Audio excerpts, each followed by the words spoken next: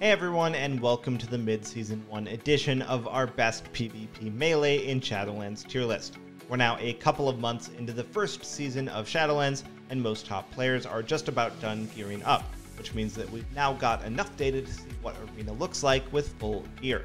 And with this year's AWC well underway, we've also got a tournament level meta to look at and identify which classes and comps are seeing success at the very highest level. So if you're interested in learning about which specs are performing the best to figure out what melee you should be trying to gear up to enjoy in the second half of this PvP season, then this video is just what you've been looking for. Also, if you do enjoy this video, we're closing in on 100,000 subs and would love your support to help us reach this milestone. For now though, sit back, relax, and enjoy this one as we catch you up to where each melee has ended up thanks to a combination of PvP tuning, gearing up, and meta development. First, we have our unranked tier where Fury Warriors have resided since the release of Shadowlands.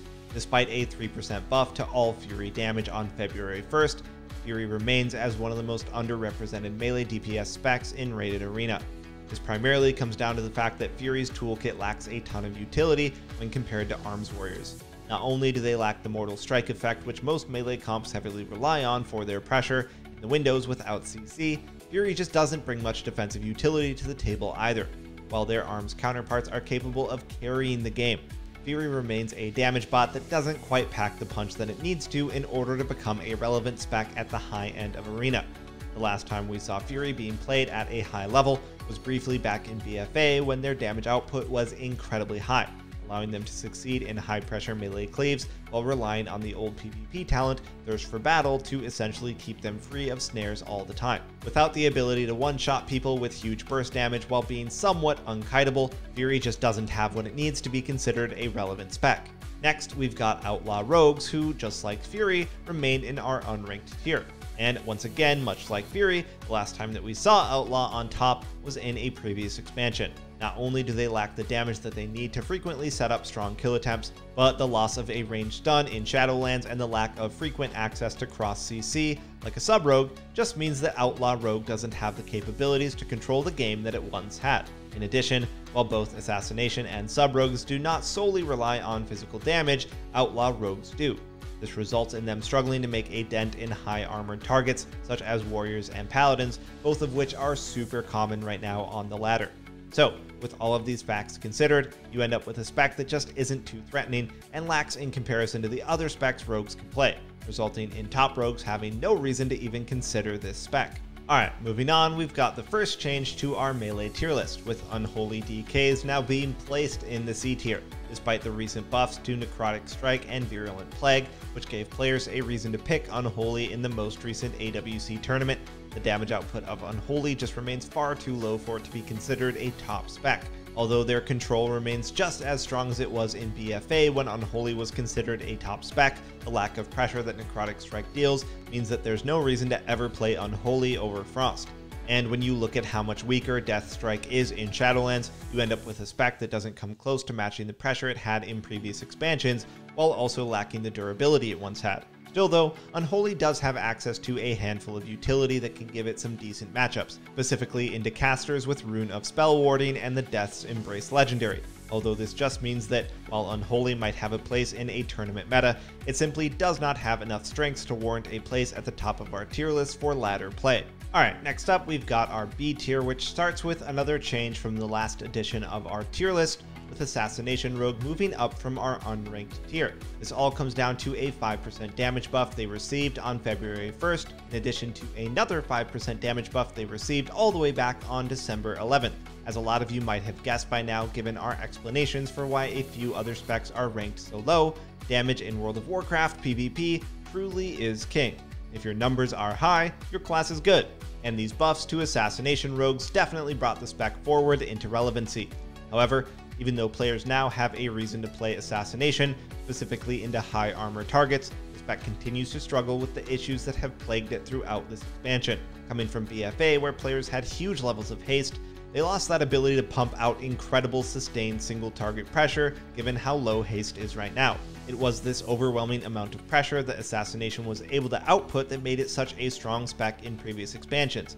But with that niche out the window, you end up with a spec that's essentially just a weaker version of a warrior. All you can really do is just run at a guy and deal some damage while lacking all the defensive utility that an arms warrior has and the cross CC potential that sub has. So despite these damage buffs being great for spread pressure, the single target pressure still isn't comparable to what it was in BFA. The only other spec in our B tier is one that hasn't moved since our last melee tier list, and that's Havoc DH. And again, we have a spec that's a shadow of what it was in BFA.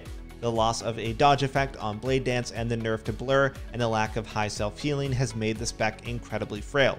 Even though Demon Hunters held onto a ton of their utility and CC, and even gained a second darkness through their legendary of choice, the fact that they're so easy to kill means the spec remains stuck in our B tier. The only saving grace of Demon Hunters is the ridiculous strength of their Covenant of Choice ability, the Hunt.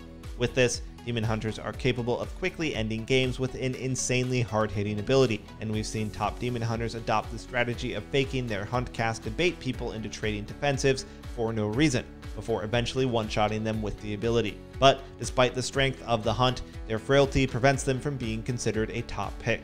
Now, before we get into our A and S tier, I quickly want to let you all know where you can find the best place to improve at Arena if you actually want to rank up and get better on any of the melee we're talking about in this video.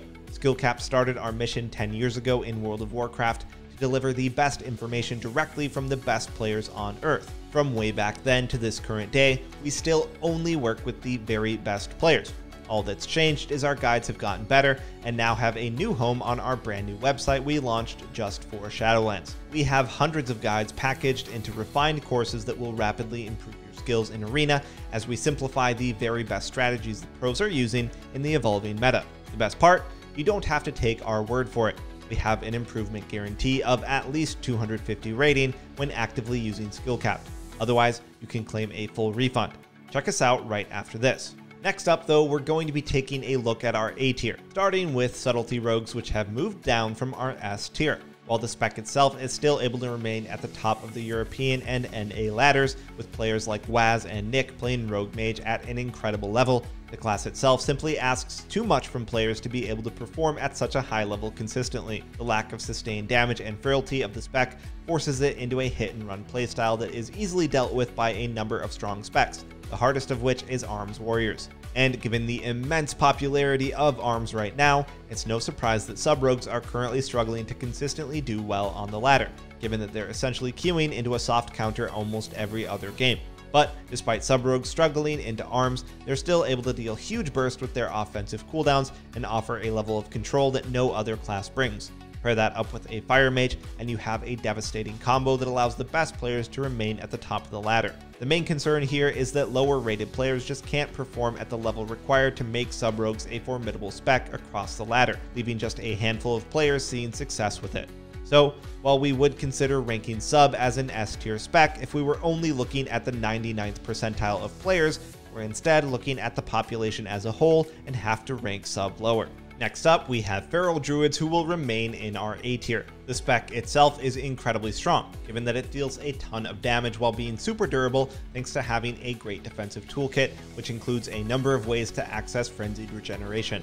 Something else that is often overlooked is that Ferals actually have some of the best off-healing in the game, even rivaling or outdoing both Ret and Enhance off-healing at times.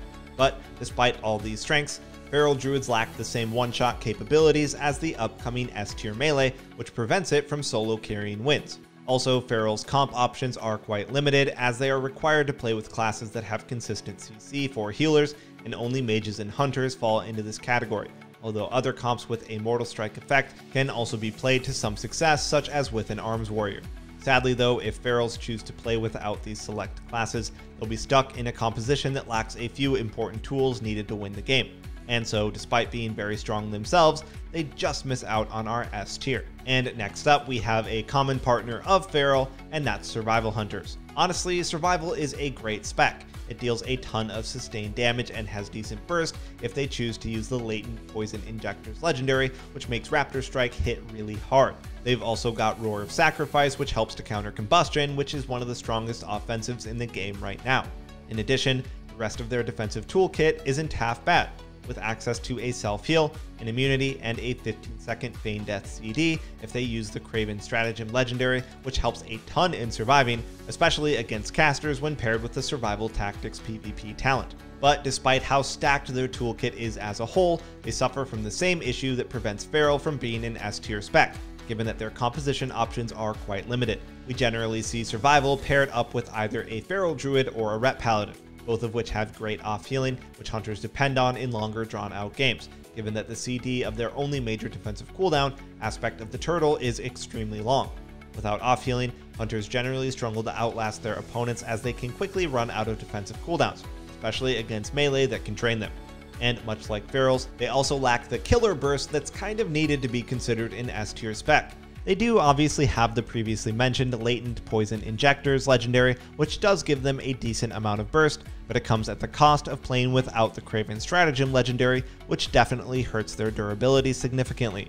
So, all things considered, we're left with a spec that's, all things considered, balanced quite well, given that it has a multitude of strengths, but it just doesn't quite have enough to warrant a spot in our S tier. Alright, the last spec in our A tier is going to be Frost DKs, which have moved up from last time. While Frost did receive an overall damage buff on February 1st, we believe the spec should have already been ranked higher in our last list. The lack of top players spending much time on Frost near the start of the season led the spec to be largely slept on. But since seeing top DKs like Mez compete at the top of the ladder, we've seen more and more Frost DKs pop up in both the European and NA ladders, with players starting to realize just how strong this spec really is. And although their damage is decent with their Chill Streak setups being as threatening as ever, it's not the damage that makes them an A tier spec. Instead, it's the PvP talent Heartstop Aura. This alone makes Frost DKs very difficult to play against, as it increases the cooldown of all enemy abilities within 8 yards, which effectively lowers the amount of damage the enemy team will do, almost working as a pseudo-defensive cooldown by slowing down the pace of the game and causing enemy teams to deal less damage to the Frost DK's team. They're also able to combine this with the PvP talent Delirium to make training mages a very viable strategy, preventing the frequent access to their Blink or Shimmer cooldown. Frost DKs are also able to do something in Shadowlands that they couldn't do before, which is set up a Chill Streak go without the assistance from their partners. In previous expansions, they'd largely rely on a monk to leg sweep after the Frost DK used Grip and Blinding Sleep. Now though, a Frost DK can Death Grip into a Frostworm's Fury, which stuns all enemies in its path when used with the legendary of choice, Absolute Zero. They can also pair this up with their Necrolord Covenant ability Abomination Limb to set up entire kill attempts on their own. This change alone means that Frost DKs are no longer forced to play with a Windwalker monk and can instead play with other specs, the most important of which is an Arms Warrior. So, all things considered, Frost DKs are more durable and have access to better kill attempts than Unholy, which puts them comfortably into our A tier. Next, we've got what you've all been waiting for, our S tier, although we doubt the specs in this tier are going to surprise any of you. The first spec that we'll be looking at is Arms Warrior, which has been considered one, if not the best melee in Shadowlands since the beta. The Arms toolkit remains as strong today as it was since the season began, with Intervene standing out as one of the strongest defensive abilities in the game. With Intervene alone, warriors are able to keep their teammates alive against melee damage through pretty much any amount of damage.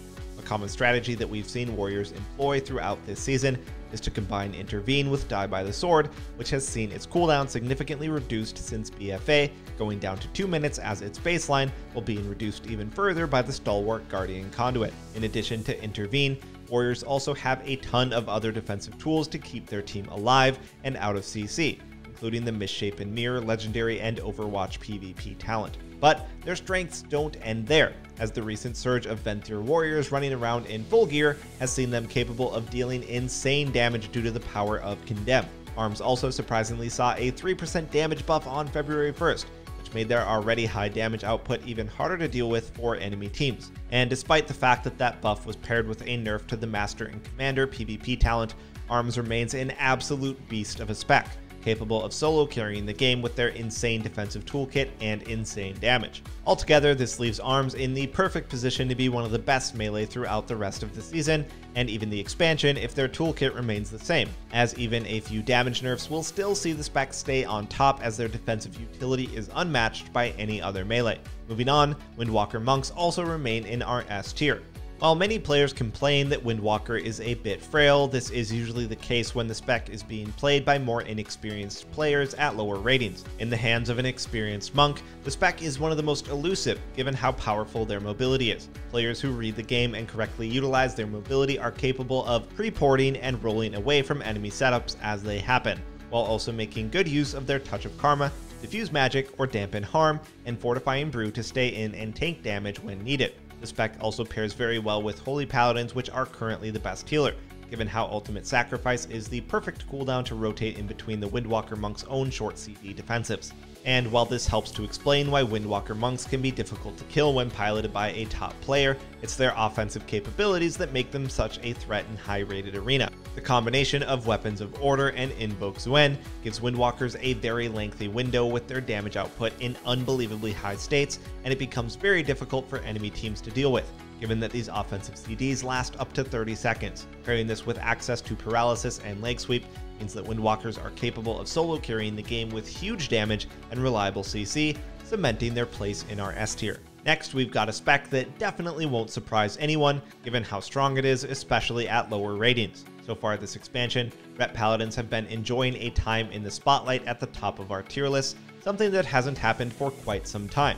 We're even seeing Ret Paladins consistently show up in the AWC tournaments, further reinforcing the idea that the spec is not just a noob stomper right now. So, what makes Ret so strong? Well, despite the recent 20% nerf to their Word of Glory, they remain a strong support spec with excellent off-healing, especially during their Avenging Wrath. In addition to the much complained about off-healing, Ret Burst can even be somewhat compared to a Fire Mage's Combustion, as the power of Divine Toll, when paired up with the Ringing Clarity Conduit, gives Rets a chance to single-handedly win games for their teams in the blink of an eye. And even if their Ringing Clarity doesn't proc a bunch of judgments that crit, the mastery boost provided by the Soulbind Pelagos in conjunction with hard-hitting Templar's Verdicts means that Rets can still take out their opponents without even having to rely on that RNG. Take all of this and pair it with the defensive capabilities of an Arms Warrior, and you end up with a comp that's capable of taking the ladder by storm, with Ret Warrior being one of the best comps in the game right now. And even without pairing Rets with a Warrior, the spec itself has such a strong burst window that it can win games even when it's in a less durable comp. Alright, the final spec that we're going to look at might be a little more surprising to see in our S tier, but make no mistake, Enhancement Shamans are hands down one of the best melee right now, even winning the most recent AWC tournament with the incredibly powerful Turbo Cleave comp. Much like the way Ret Paladins benefit from being paired up with an Arms Warrior, Enhanced Shamans also gain a lot from an Arms Warrior's defensive toolkit, which allows the strengths of an Enhanced Shaman to shine through. First, we have their off-healing, which, although it is limited by mana, it can pretty much top themselves and their teammates through any amount of damage at any point in the game. They've also got great utility for keeping their healer out of crowd control in the form of Wind Shear and Grounding Totem.